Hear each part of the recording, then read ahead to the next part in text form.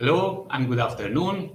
Welcome everyone to this English lecture series number 79, brought to you from Live Faculty of Engineering, University Technology, Malaysia. My name is Amirkabir from the Institute of High Voltage and High Current, University Technology, Malaysia. First of all, I would like to thank Professor Datu Engineer Muhammad Rafi, our Dean of the Faculty of Engineering, for excellent organizing this lecture. For your information, we invite prominent professors around the globe to share the knowledge, expertise, and experience. Therefore, it gives me great pleasure to invite our speaker today, Professor Gevork from the Amirkabir University of Technology in Iran. Prof. Gharehpetian will deliver the lecture in effect of in hybrid electric vehicles and renewable energy resources and a battery energy storage system sizing in island microgrids today. So for those who know, Prof. Gharehpetian is a well-known professor in the field of the microgrid. It is a pleasure we have made collaboration with the Amirkabir University of Technology by Prof. Gharehpetian and hopefully keep this collaboration in the future. Without any delay, I would like to invite Professor Muhammad Rafi, the Dean of the Faculty of Engineering, for further introduction of our speaker. Over to you, Prof. Rafi.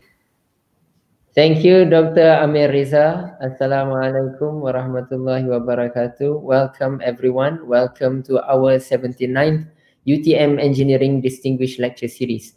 My name is Muhammad Rafiq, and I am the Dean of Engineering, University Technology, Malaysia.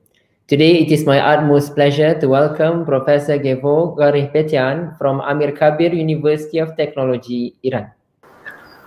A bit about our distinguished speaker today. Gevork Gharehpetian received his BS, MS, and PhD degrees in electrical engineering in 1987, 1989, and 1996 from Tabriz University, Iran, Amirkabir University of Technology, Tehran, and Tehran University, Iran, respectively, graduating all with first-class honors. As a PhD student, he has received scholarship from DAAD, German Academic Exchange Service, from 1993 to 1996, and he was with High Voltage Institute of RWTH, Aachen, Germany. He has been holding the assistant professor position at AUT from 1997 to 2003, the position of associate professor from 2004 to 2007, and has been professor since 2007. He was selected by the MSRT, the Ministry of Science, Research and Technology, as the Distinguished Professor of Iran, by IAEEE, that is the Iranian Association of Electrical and Electronics Engineers, as the Distinguished Researcher of Iran, by Iran Energy Association as the Best Researcher of Iran in the field of energy, by the MSRT as the Distinguished Researcher of Iran, by the Academy of Science of the Islamic Republic of Iran as the Distinguished Professor of Electrical Engineering, by National Elites Foundation as the laureates of Alameh Tabatabaei Award, and was awarded the National Prize in 2008, 2010, 2018, and 2019, respectively. Based on the Web of Science database, he is among the world's top 1% elite scientists according to ESI, Essential Service Science Indicators ranking system. Professor Gharehpetian is distinguished senior and distinguished member of CIGRE, IEEE, and IAEEE, respectively. Since 2004, he has been the editor-in-chief of the Journal of IAEEE. He is the author of more than 1,200 journals and conference papers. His teaching and research interests include smart grids, microgrids, PACs and HVDC systems, monitoring of power transformers, and its transients. So that is a brief biography of our distinguished speaker. Here now is Professor Gevork Gharehpetian from Amirkabir University of Technology, Iran, on the effect of PHEVs and renewable energy sources on battery energy storage system sizing in islanded microgrids. Professor Gevork Gharehpetian, over to you. Hello, everybody.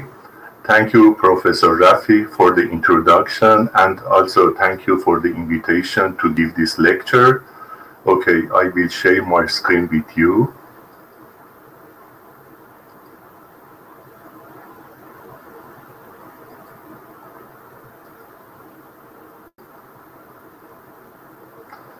Okay. Can you see my screen? Yes, we can see your screen, Prof. Can you see my screen? Yes, we can see your screen, Prof. Okay, then I will start. Okay, the title of my presentation is Effect of PHEVs and Renewable Energy Resources on Battery Energy Storage System Sizing in Islanded Microgrid. The title of this presentation is like a paper title, but I will try to present it in the style of a tutorial, which can be used later by postgraduate students in order to have more information about these systems.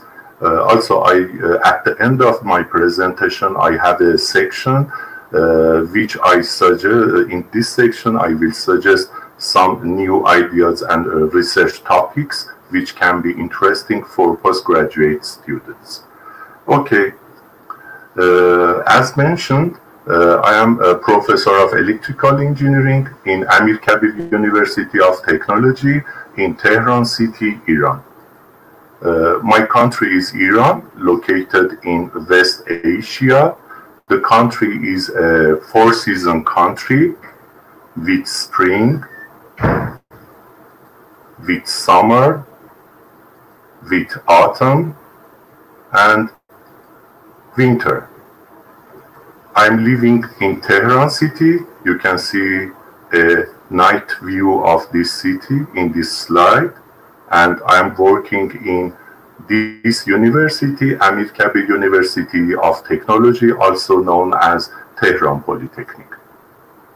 The university has been established in 1927 with one institute, Civil Engineering Institute, and then during time in 1958, the name has been changed to Tehran Polytechnic, and at that time, the university had 5 institutes. And now, in 1984, the name has been changed to Amirkabir University of Technology, also known as Tehran Polytechnic.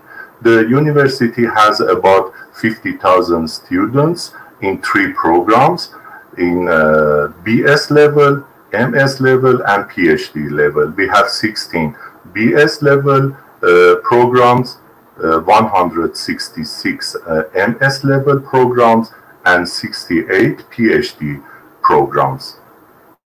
For entering to each level, one should pass an entrance exam. Okay, the global ranking of my university is 489, based on QS, World University Ranking System. In this ranking system, our best index is citation per faculty, which is 22 in the world. Okay, I will start my main presentation with an introduction and a question. The question is, who are the new players of distribution systems? The first player is plug-in hybrid electric vehicles, PHEVs, with stochastic behavior. The second player is energy storage systems. And the third one is renewable energy resources with intermittent generation. Unfortunately, renewable energy resources result in high uncertainty in supply side, and PHEVs lead to high uncertainty in demand side. Therefore, both of them result in reduced efficiency, decrease in flexibility, and increase in costs of distribution system. Available solutions to these problems are application of energy storage system, energy exchange with the main grid using demand response programs. The framework of our problem, as mentioned in the title of the paper, this presentation, is an isolated microgrid. When the microgrid opens its breaker, which make a connection with the main grid, there is no opportunity for power exchange with the main grid.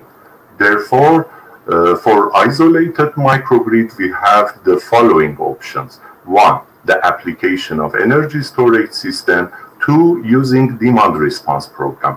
In this talk, our selected solution is the application of energy storage system considering their availability overall. But now we have a new question: which energy storage system is better for microgrids? This question will be answered in section 2. The title of section 2 is Selection of Energy Storage System Technology. Energy storage technologies can be divided in 4 groups. As shown in this slide, you can see we have electrochemical one, electromagnetic, thermodynamic, mechanical. Now again, there is a question: which one is better for our application? It is obvious. In power system, more than 95% of energy storage systems are pumped hydro storage type.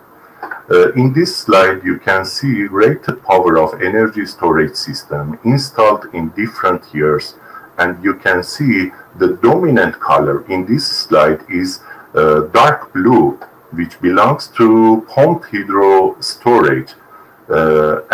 This is obvious because in this application, they should operate in parallel with nuclear power plants. But the question is, in our case, is a microgrid. So we should try to have an option which can be used in microgrid. One option can be electrochemical type, for example, batteries.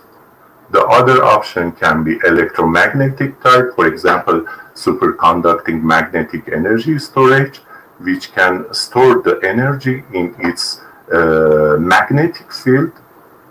The other option is supercapacitor, which can store the energy in electric field. Also, it is possible to use thermodynamic type, for example, compressed energy storage. In this case, during off-peaks, we compress the air into the tanks, and then during peak times or peak periods, we can use this compressed air in a turbine and then generate power and supply the load. It is possible to use mechanical type energy storage system. One of them, well-known one, flywheels. In the flywheel can store the energy as a kinetic energy. Okay, now we should select one of them for microgrid application. But how can we compare them? It is obvious we should have a selection criteria. The main characteristics of energy storage systems are their selection area. You see, we should find a criteria to select one of them. But the main characteristics are power density, energy density, lifetime, discharge time, response time, and so on. In this slide, energy storage systems have been compared considering discharge time of energy storage system versus their power rating. You can see in this slide that batteries can cover a big area in this plane. Also, they can be compared considering their application. For example, we have energy management application. In this case, we can choose a lead-acid batteries. Also, we have another application, power quality application and UPS application. In this case, for example, we can use high-power flywheels or high-power supercapacitors. For comparison, further details can be used as shown in this slide. For example, efficiency can be one of them.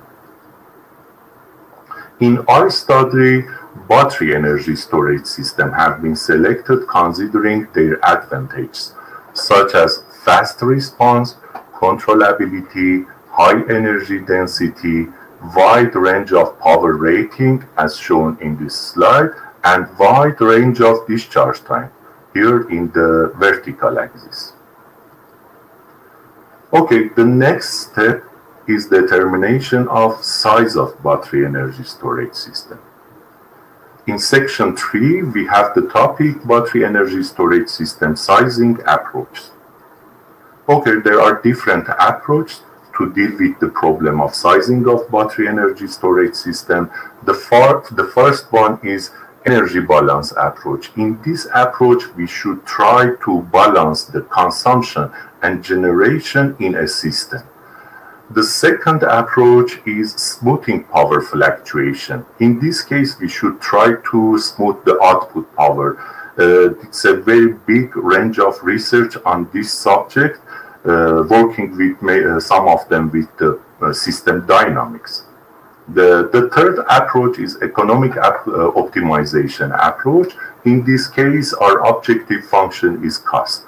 And the fourth one can be hybrid approach, which can be a combination of mentioned ones. Okay, in general, the larger the installed size of battery energy storage system, the greater is the improvement in microgrid dynamic and steady state performance, both in dynamic and steady state. However, the larger the installed size of battery energy storage system, the higher is investment cost.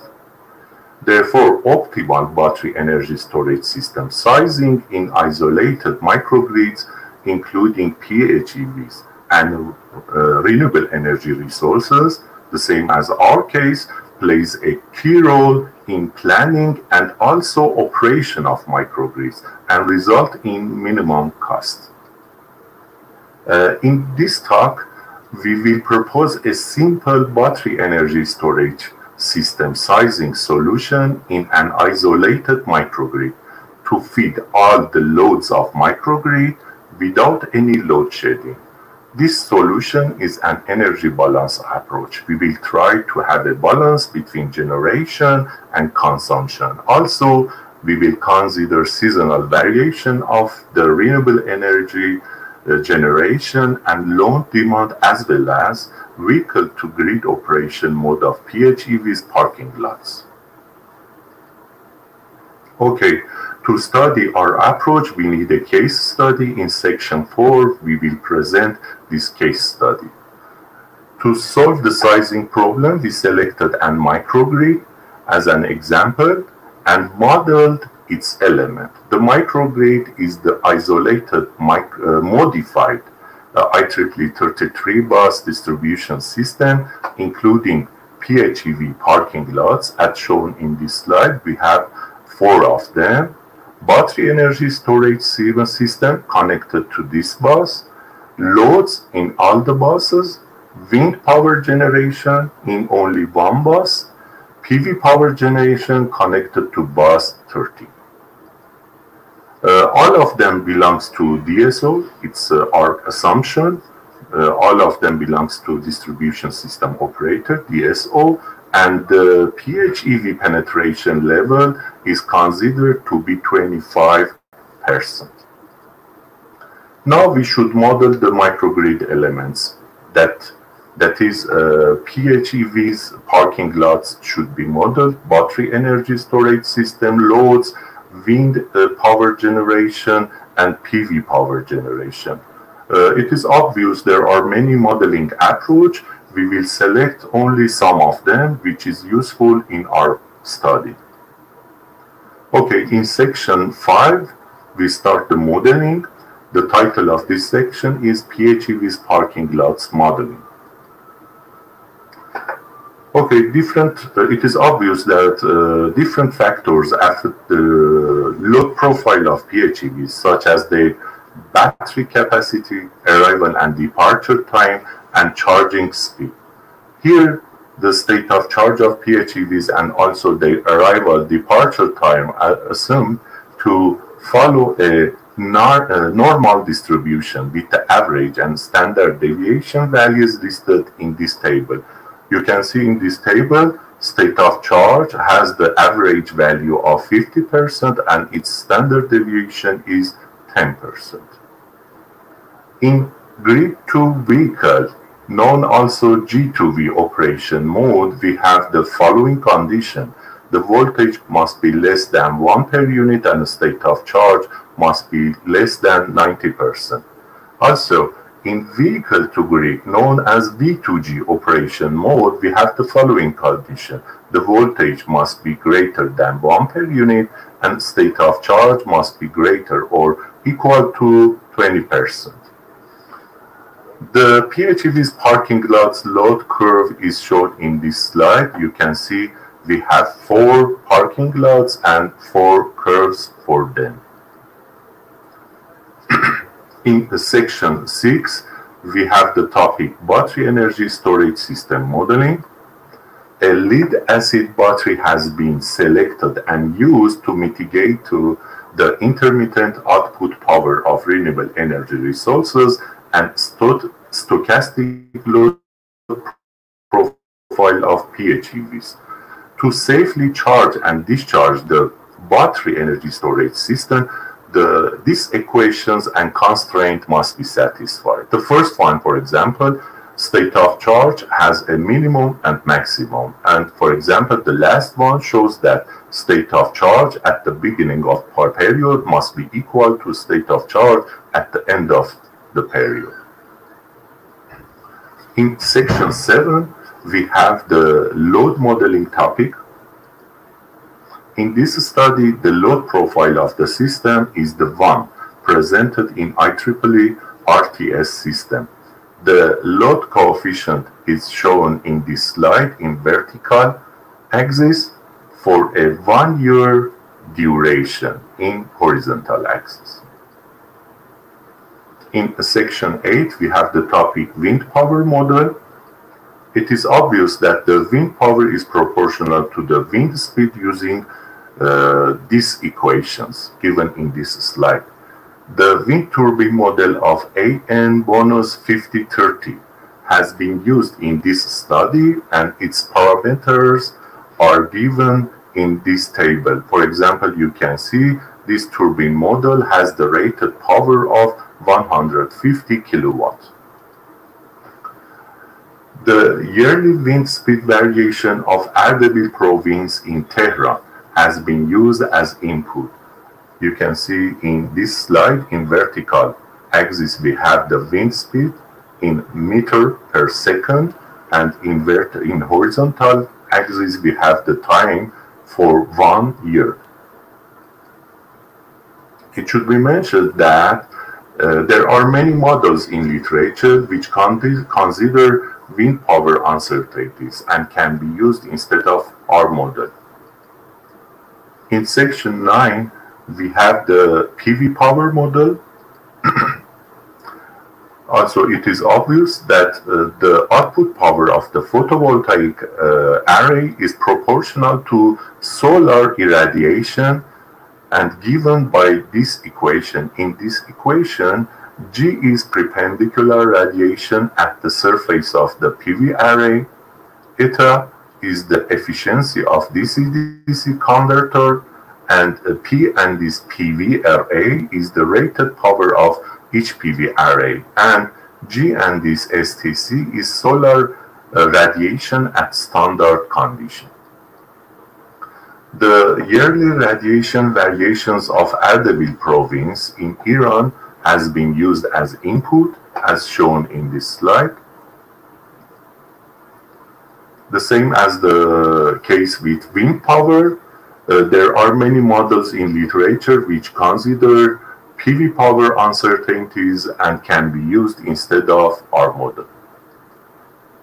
Okay, in section 10, we have the important subject of this presentation, energy balance formulation. The following equations should be satisfied in order to have energy balance between generation and consumption. In the left side of this equation, you have generation of DGs, output power of batteries, which should be equal to consumption of PHEVs, system loads, and system losses, microgrid losses. Also, we have some constraint. For example, you can see the voltage has a minimum and maximum range. Also, for each DGs, we have a minimum generation and maximum generation limit, and also for its reactive power is the same.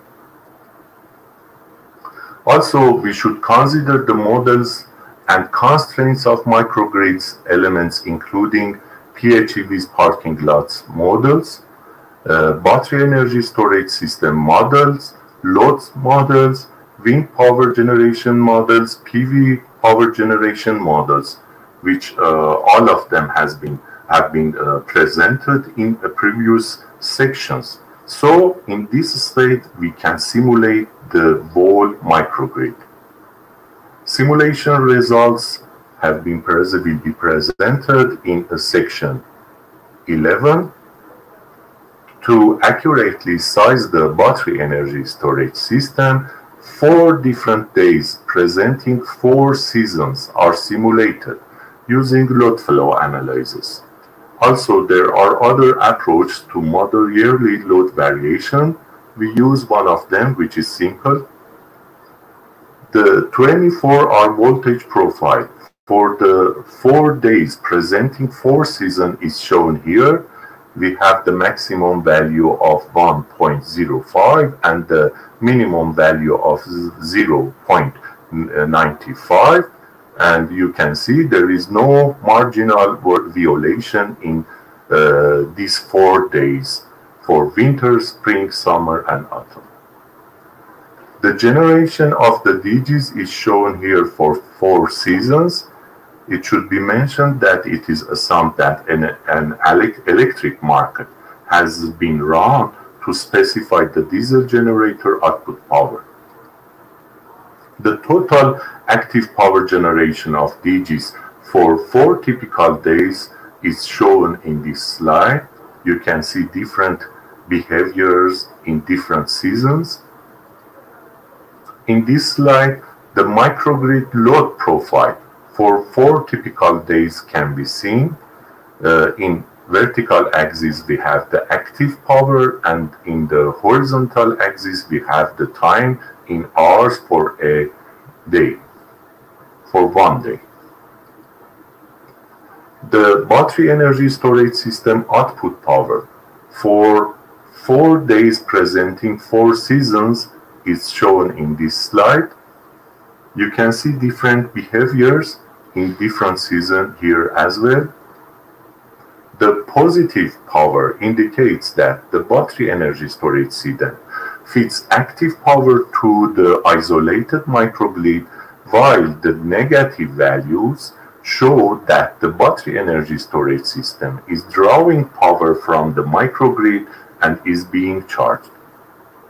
This table summarizes the maximum output active power in each season that the battery energy storage system must produce in the isolated microgrid to feed all the loads. To cover the worst case, we must choose the maximum capacity required. As a result, the maximum output active power of this battery energy storage system will be determined based on Autumn curve. Okay, we come to conclusion, a simple and short conclusion. In this presentation, using the energy balance approach, a simple battery energy storage sizing solution has been presented to feed all the loads of an isolated microgrid, including PHEVs and renewable energy resources, and also without any load shedding. Okay, as I said before, in section 33, I will suggest some research topics as future works for researchers and postgraduate students. To supply the power required in isolated microgrid, uncoordinated battery energy system application will cause unwanted number of charging and discharging cycles, which can decrease the battery energy storage system lifetime and impose extra cost to the planning problem. So the lifetime should be considered in battery energy storage system sizing. Also, the type of the battery energy storage system affects reliability and installation cost, and in case of considering reliability and cost constraints, the result of battery energy storage system can be changed. Instead of using one battery energy storage system, the same as in our case, it is possible to use a number of battery energy storage systems distributed in microgrid. The determination of the strategy for using concentrated or distributed battery energy storage system must be studied for different cases. Installing battery energy storage systems at improper buses can cause undesirable technical and also economic problems. So, we should simultaneously pay attention to siting and cost issues. Therefore, the problem of sizing can be considered as a multi-objective optimization problem, which is a complex one. The uncertainty modeling of renewable energy system with intermittent generation is important topic of future studies in order to improve the accuracy of the results. For example, in this slide, you can see the power generation of solar and wind offshore and wind onshore generation in Germany for a few days. And you can see a big uncertainty in generation of power. The retail energy market affects the power generation conditions of all the DGs in microgrid. Therefore, it can affect the sizing problem of battery energy storage system as well. Okay, thank you for your attention. If there is any question, I am pleased to answer it. Okay, I will stop sharing.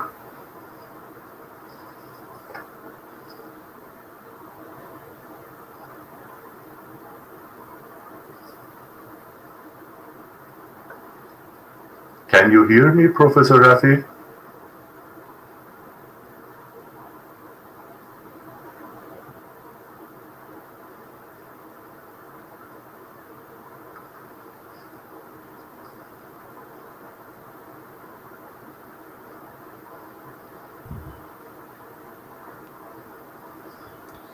So thank you so much, Prof. Gharehpetian, for your amazing and informative lecture. So I believe we are learning a lot from this lecture today. And let me inform all viewers from the Malaysia and around the world, you are welcome to post any relevant question here. I will be read the question from the Facebook comment for Prof. Gharehpetian. So to kick us our question answer section, maybe I beginning one question from me first. Prof, actually, you suggested they use the hybrid system, hybrid renewable energy source in the microgrid, for example, the PV, wind, and energy storage.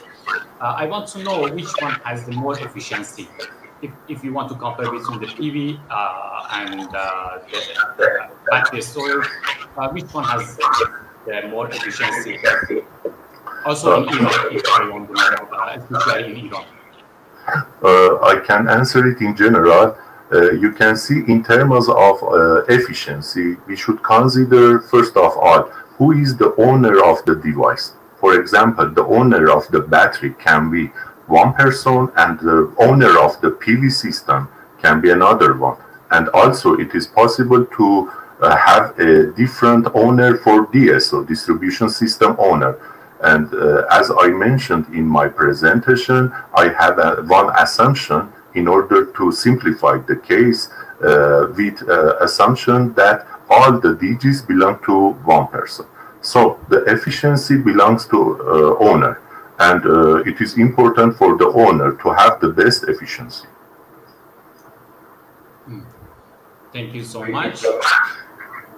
So we are welcome for any question if received from the Facebook comments.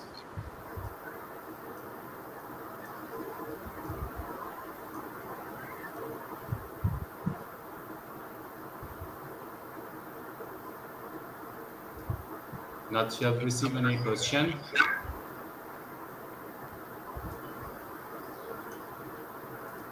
So, Prof, let me ask one more question. Prof, actually, if we use it, especially in Iran, if we use it, the electric vehicle, for example, from the south and the north, need to the parking charge. For example, if we use the PV system for the parking, and or you can use it the wind turbine for charging the car around the road. If we want to use, which one you suggest? Sorry, you mean using them in parallel? Yeah, of course. Oh, okay. That's, as I said in my presentation, there is a problem, uncertainty. Wind generation, we have uncertainty in supply side, and the PHEVs result in uncertainty in demand side.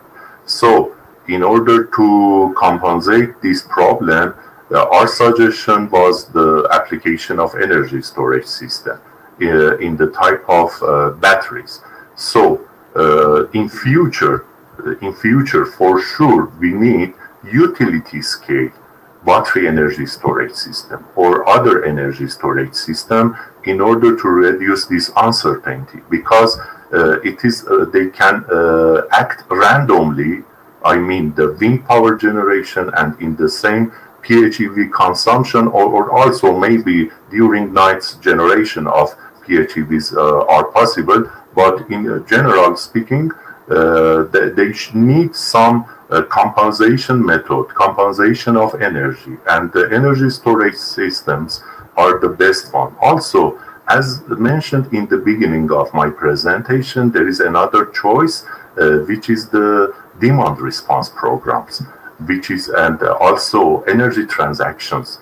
Both of can be used in parallel using of energy storage system, but in this case we need a power market or retail market in order to have an economic solution for the application. Thank you so much, Prof. I think we got received one question from Dr. Mahdi. Can you read the question, Prof? For this webinar, my question is that how to determine the optimum voltage for battery energy storage system. Does the storage voltage have any potential impact on lifetime of the system? Okay, we have two questions here. The first one is how to determine the optimum voltage for battery energy storage system. In our case, the study is for 24-hour case. This means we have a steady state analysis using load flow analysis. As a result, we have a voltage profile for a day. As shown in one of my slides, you can see the voltage profile. And in this case, the important one is having the voltage in the range. To say something about the optimum voltage, in this case we should consider, for example, consumption of reactive power and losses, which means we should have an objective function describing the losses and reactive power consumption in this objective function, and try to optimize this objective function during our solution. The second part of the question is, does the storage voltage have any potential impact on the lifetime of the system? Also, we can translate this storage voltage to state of charge, and this has an impact on the lifetime of the system, lifetime of battery, not the system, lifetime of the battery. And that was one of the suggestions, that is considering lifetime of the battery as a constraint, because during using energy storage system means charging and discharging, and these cycles reduce the lifetime of the battery energy source system, and as a result increase the cost of the application of a battery energy storage system. Thank you for the question. Thank you so much. Well, thank you for question. I think we have another question here. Can you read? Yes. So thanks for the talk, very insightful. My question is, from your point of view, how do you cater with high fluctuation of temperature on the batteries, particularly for four-season countries? Exactly, it's a good question, and I should say this question should be answered by the professor in chemical engineering, because as you mentioned, there is a direct connection between the condition of operation of battery and temperature. And one solution can be using some typical rooms, or rooms, we can say rooms, in order to control the ambient temperature of these battery banks. For sure, they can be used in the utility scale as a package, but the temperature should be controlled for sure. Okay, thank you for the question.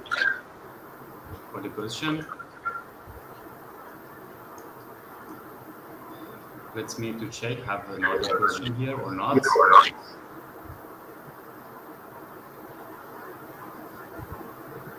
Okay, maybe I have a question after the day, and maybe to contact you later. So thank you so much. I think limited time, we have to finish this lecture, and if the viewers have a question, can just email later. I believe the Prof. Gharehpetian is happy to answer the question. Sure. Prof is really grateful, honored for me and to have the managing this lecture today. And believe me, against a lot today. Thank you again. And I think the Prof. Rafiq has a meeting, has the other meeting, and we have to finish this lecture. And hope has a collaboration with you in the future. Thank you so much, and thank you for all the viewers around the world. See you again. Thank you very much. Bye.